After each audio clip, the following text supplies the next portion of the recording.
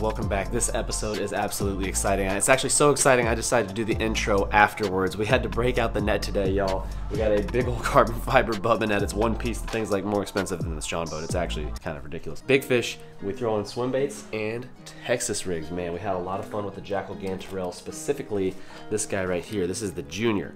If you guys want to grab any of these, check out Carl's Bait and Tackle. You can get them for roughly 20 bucks plus or minus, right? If you are a Carl's Club member like us. This is the Spawn Gill, I believe, all right? It's a little darker, and you've noticed it's got some curb rash. It's been bashed against the boat a few times, and there's no fins on the side. The thing still has kept great action and caught some big fish for us over the last probably couple of years. We've had this one specifically in the tackle box. We're fishing some usually clear water, but a slight stain after some storms today, and so that's why we broke out that color. Otherwise, if you want to know our favorite, at least my favorite, Devin's behind the camera. She was catching giants on that one right there. This is the Ghost Gill. I absolutely love this lifelike color, you guys. For the crystal clear water, I think this is one of the best options. It just mimics exactly what these bluegill look like. You're going to get a lot of fish on this, but not just little bites. You're going to get some giants, man, as we proved today. Also, I figured since we're talking about it, I would mention real quickly before we get into the fishing, we're about to hit the water, the larger size Jackall Gantarel. I want to say this guy's like 2.5 ounces, and I have not had as much luck personally. I've had friends that swear by the larger size, might bring in some larger fish from further away. You know, you break out those big swim baits, they've got that presence in the water, and you'll definitely get a lot of followers. But as far as hookups and amount of fish caught, we love that Junior size. Here's just a little size comparison. This is a different color, and I even forget what this one's called. They all work great. Absolutely gotta throw it, man. And just to find the bite today, we're throwing the Texas rig a lot. We're throwing the new color of the Bandito bug. This is sprayed lettuce. So if you guys want to grab any of these, it's going to be at GooganSquad.com. Use code Westin to save and grab you about 30 packs, man. You are not going to want to fish anything else after you grab that sprayed lettuce. It is sick for all kinds of water clarity. It's dark. It's got some flash with the purple. The thing's absolutely flawless. So we're not going to delay anymore. Let's get you guys out on the water and start to catching.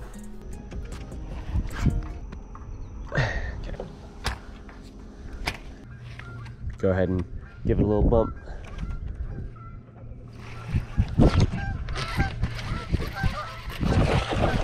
Got the first one.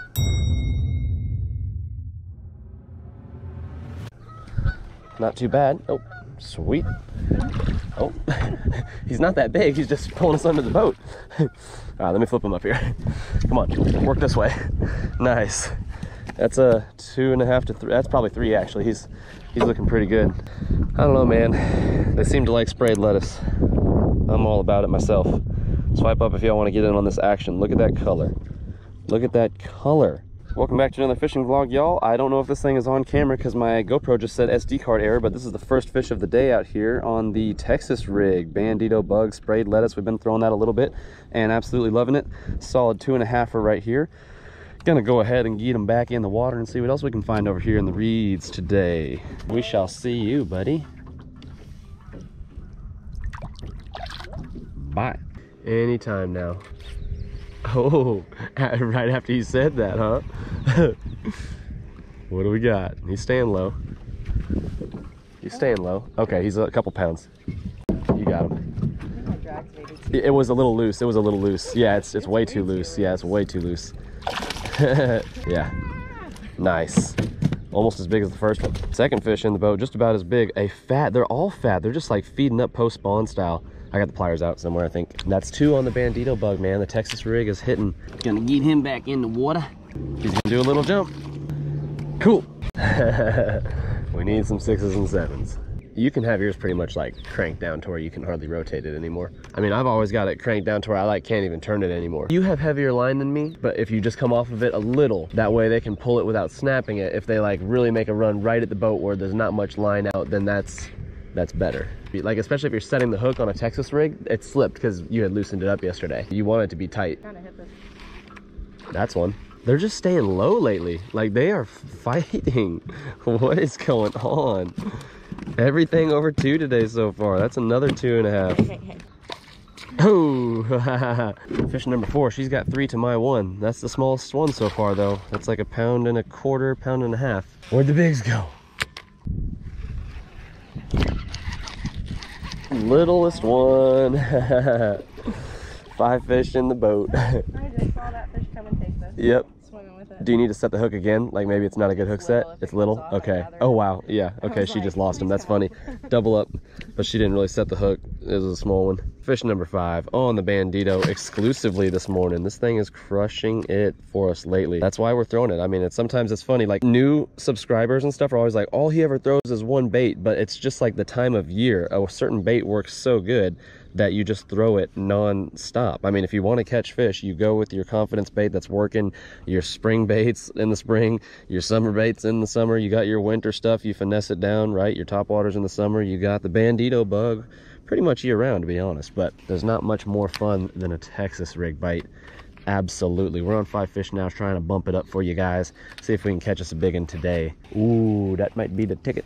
Throw this way, along this edge. There's bluegill over there. There might be some bass. So Devin just switched it up for a moment. We're both throwing the Texas rigs, but we're getting those quick hits, those bluegill bites. So there's bluegill actively trying to feed up against the reeds too. The bass are eating those bluegill. So Devin switched it up to the Jackall Gantarel Jr. She's throwing that, I think it's 1.5 ounce Jackall Gantarel bait. We've caught some monsters on that thing.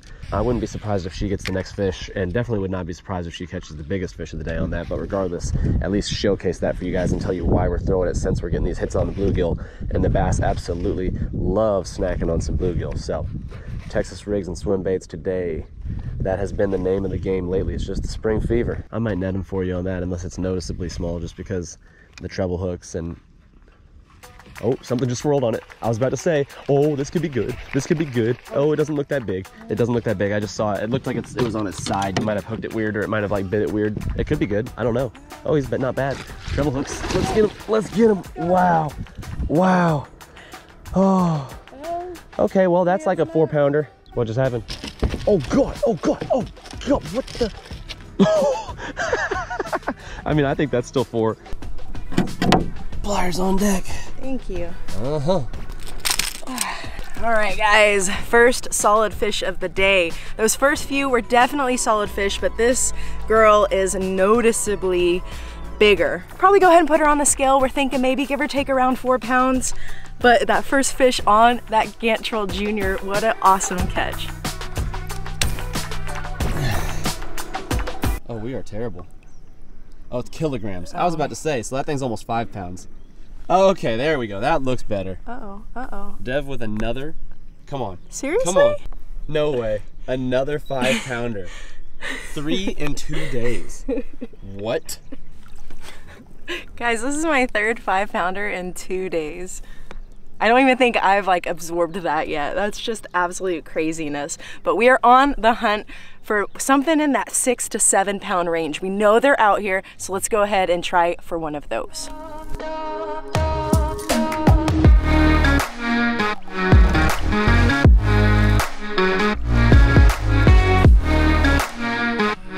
Okay, well, it only takes one fish to make me want to throw something like that, so I'm going to throw the same bait, you guys, except this is that ghost gill color. We like these colors a lot. By the way, you'll notice the side fins, I think on both of these, are broken off. If you're hitting stumps and if you're casting into the thick stuff, you're definitely going to chip some fins off, but it still has the same great swimming action with or without them. And if anything, it might just help link up with more fish because it's not something else protruding from the body, getting away from the hooks, or getting in the way of the hooks, I should say. I tie it to the top line tie here, guys, but I think this guy right here, so that you can even add a little weight if you wanted to the nose, and you can kind of work this thing down lower. So there is that option because he just stays subsurface.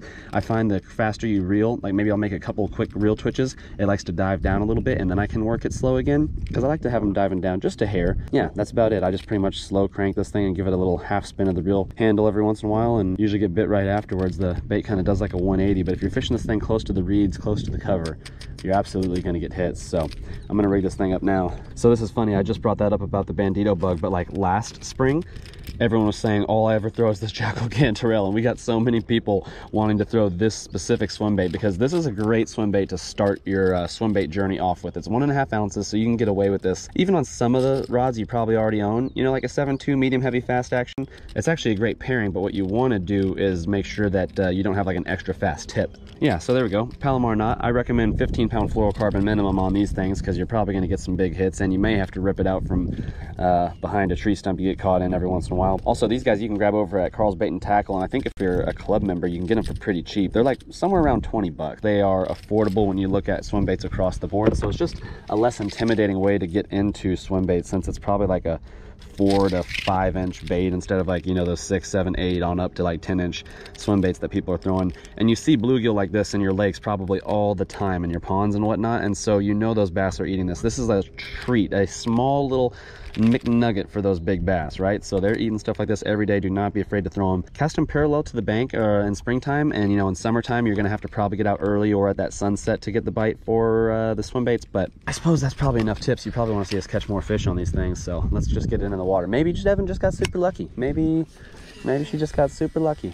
Devin says she wants to set me up for a golden opportunity since she already caught a big one. So we're gonna hit this corner and I'm gonna cast straight down this reed line. That is what you would consider the perfect cast. If there was gonna be a fish, it would probably be right here along the reeds, feeding up on the bluegill in the shallows. I'm throwing this on a muscle rod today, so like I would probably rather have this on like even the go-to rod or the reaction rod, but I'm just gonna kind of play these fish out and work in their favor. You know, if they start pulling, I might loosen that drag a little bit just so that rod doesn't bend out those treble hooks. You really got to have a little bit more play when you're working with some treble hook baits. So a rod with a little bit more give and the tip is going to help when they're head shaking. That way it just kind of plays with them a little bit and doesn't bend out those hooks. Also the drag, if you're using something like really heavy gear like I'm using, it's going to be easy to just rip those hooks right out of their skin. So you also want to maybe loosen that drag back a little bit if you are using some stuff like I have got rigged up today. Yeah, I just also don't know. I feel like the Texas rig is going to be... I just kind of want to throw the Texas rig. I'll let you catch them. You got the color that worked, and I just think there's good opportunity for numbers and size on the Texas rig, too.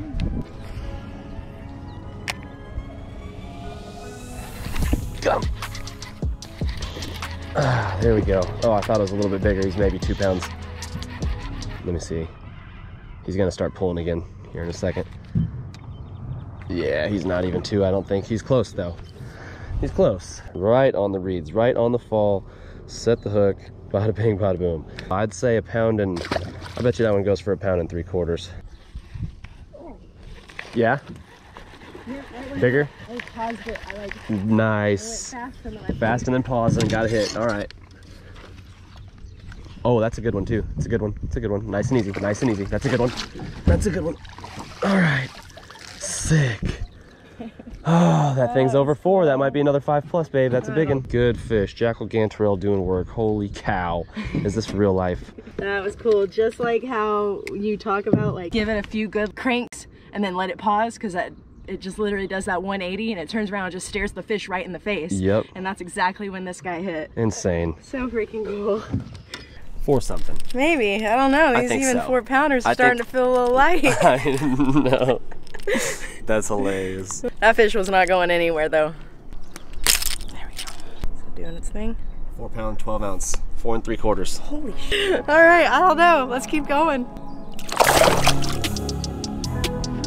Got it. Let you be on your way, sir. That green pumpkin woo weight is looking just like the grass it's going through. That's cool. Braid lettuce getting us another. With that popping purple in there. Pretty sick color. Oh wow. In like 30 seconds. There we go. First one in a while. Running. All right, there we go. T-rig in the shallows. Another one in the books. Threw around those Jackall Gantarels for a while, and stuff had slowed down a bit, y'all, so we are back on the T-rig. So I took off the Jackall Gantarel Jr., and check this out. Instead of putting it right back in our tackle box, what we're going to do is we're actually going to hang these guys right here for just a minute.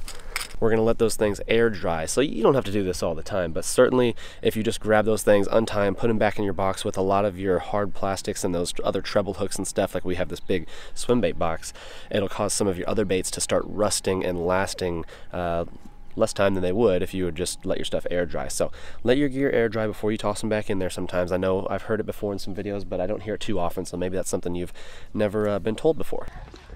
Yeah? Yeah. Oh no. Not good.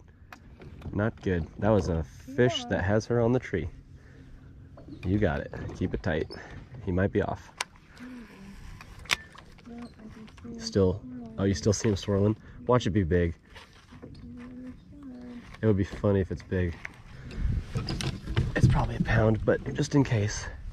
What if it's huge? Keep your line tight. Keep that rod angled down a little bit in case it takes off and doesn't. Oh man, is this fish still on? It swam her right into that tree. I watched the whole thing. Oh, gotcha. You got him. Hey, bud. Nice. Jeez. Net. Almost needed the net on that one. We've changed directions. Yeah, we've gone from bigs to smalls, y'all. All right.